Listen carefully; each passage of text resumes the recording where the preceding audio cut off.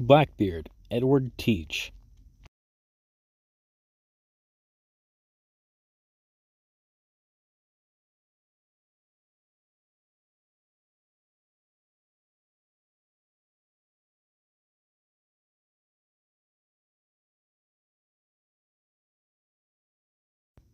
During the height of the golden age of piracy, early 18th century, across the seas of Caribbean and West Indies, the sight of the black flag adorned with the poorly drawn skeleton spearing a red heart was a sight that all merchantmen and their crew members feared.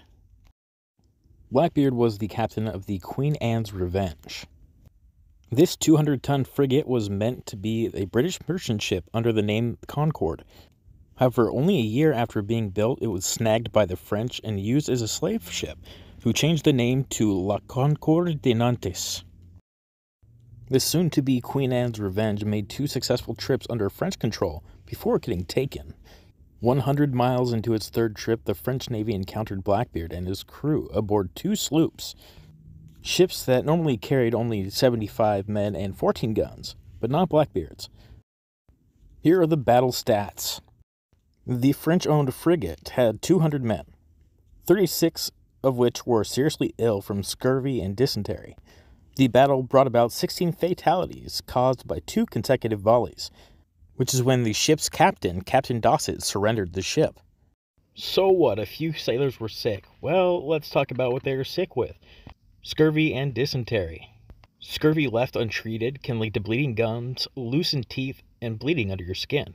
If it is left untreated, you will most likely die from brain or heart hemorrhage. On top of that is dysentery, which can cause diarrhea, fever, nausea, vomiting, among other things that will severely dehydrate you and contribute to further scurvy. But what about doctors, though? Doctors could help, right? Yeah, if the ship owners and captains weren't such cheap asses who thought it was a waste of money to have a doctor on the ship who can't even pull their own weight when moving the ship forward. Enough about that. Back to the Queen Anne's Revenge. After the surrender, the cabin boy and 3 of his fellow French crewmen voluntarily joined the pirates, and 10 others were taken by force, including the pilot, 3 surgeons, 2 carpenters, 2 sailors, and the cook. This is when essentially Blackbeard decided to keep the big ship and leave the French on the smaller ships. The cabin boy also told Blackbeard of the gold the French carried, which they stole. Was he a snitch? Maybe, maybe not, but whatever he did saved his own life. By April 1718, the pirates were off the Ternate Islands in the Bay of Honduras. It was there that Blackbeard had captured the sloop Adventure, forcing the sloop's captain, David Harriot, to join him. Sailing east once again, the pirates passed near the Cayman Islands and captured a Spanish sloop off Cuba that they also added to their flotilla.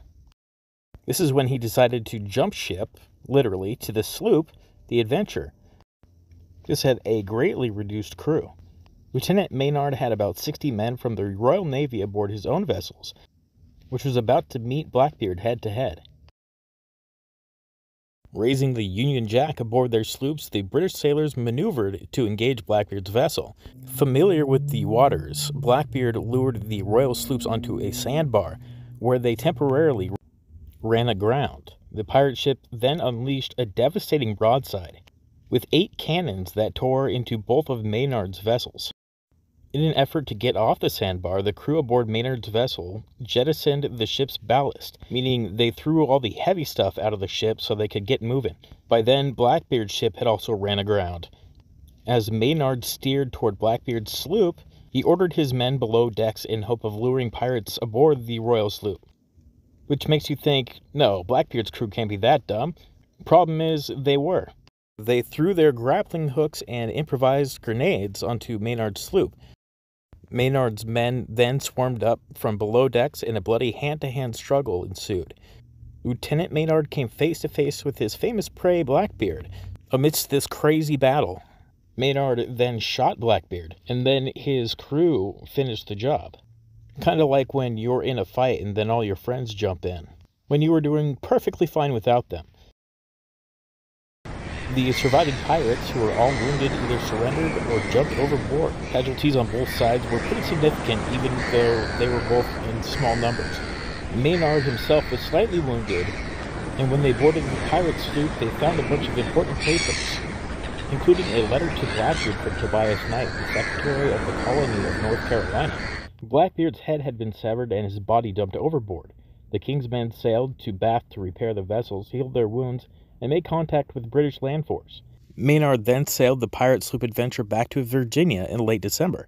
Creepily enough, when Maynard dropped anchor on the James River in January 1719, Blackbeard's severed head was hanging from the bowsprit of the sloop he once commanded, like some sort of sick trophy.